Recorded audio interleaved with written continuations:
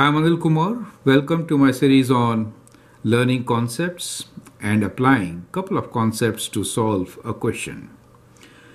This is a very important strategy for many test papers. In this video, we will see how to connect line intercepts with the equation of circle. The question here is, find the equation of the circle, the coordinates of the endpoints of whose diameter are the intercepts of the line 3x plus 2y minus 6 equals to 0.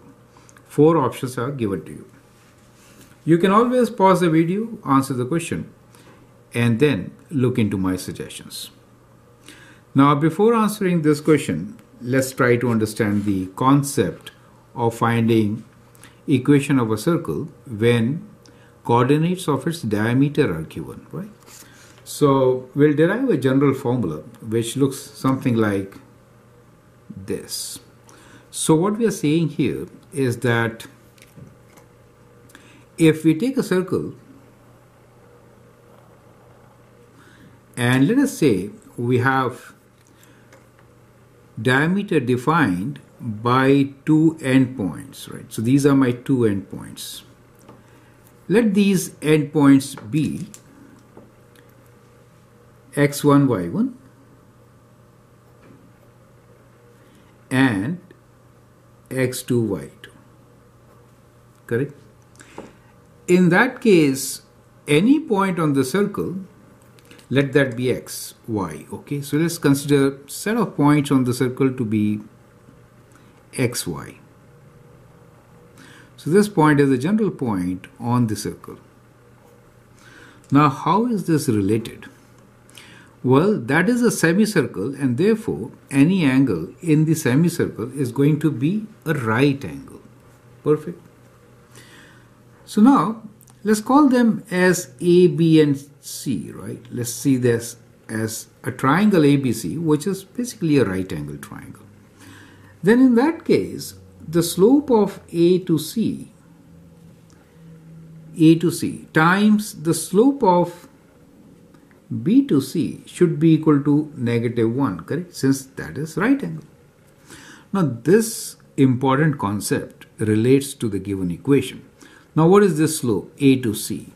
Well, A to C will be x minus x1 in the denominator and y minus y1 in the numerator. So the slope is y minus y1 over x minus x1. So that is the slope of AC. What is the slope for BC? Well, that will be y minus y2 over x minus x2. And that should be equal to -1. Now, clearly from here, what do we get? We get y minus y1 times y minus y2. Now we could cross multiply, but let me write down common denominator here as x minus x1 times x minus x2 equals to -1.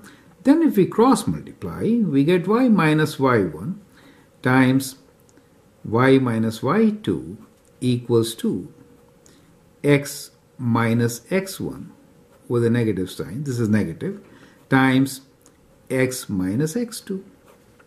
Now bringing these terms to the right gives us the equation. Perfect. So basically we get our equation bringing these terms to the left side as x minus x1 times x minus x2 plus y minus y1 times y minus y2 equals to 0. So that becomes equation of a circle, right? As you can see, as point C moves all along the circle, there will be a triangle formed with right angles. So the slopes will be negative reciprocal of one another. So that always works. So that becomes our general equation for a circle given endpoints x1, y1 and x2, y2. Clear?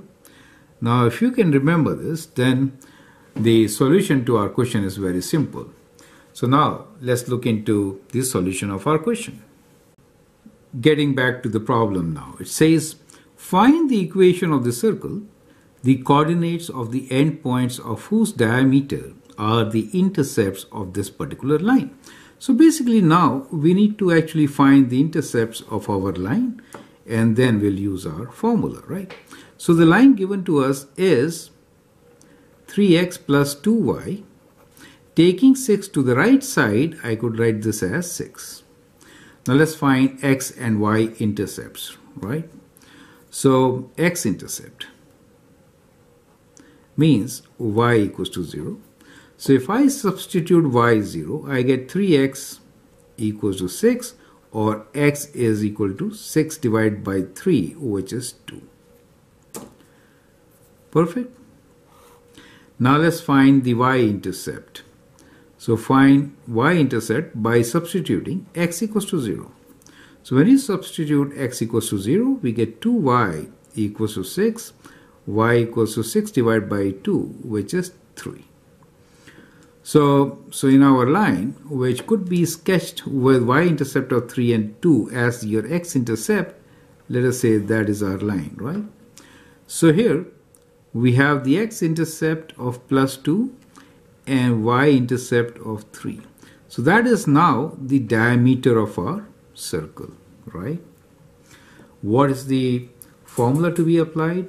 Well, it is x minus x1 times x minus x2 plus y minus y1 times y minus y2 equals to 0. We know our values. So here the point really is 0, 3, right? And here the point is 2, 0. So we get x1, y1 and x2, y2. So we can now write down this as x minus, let's say x1 is 0 here, times x minus 2 plus y minus 3 times y minus 0 equals to 0.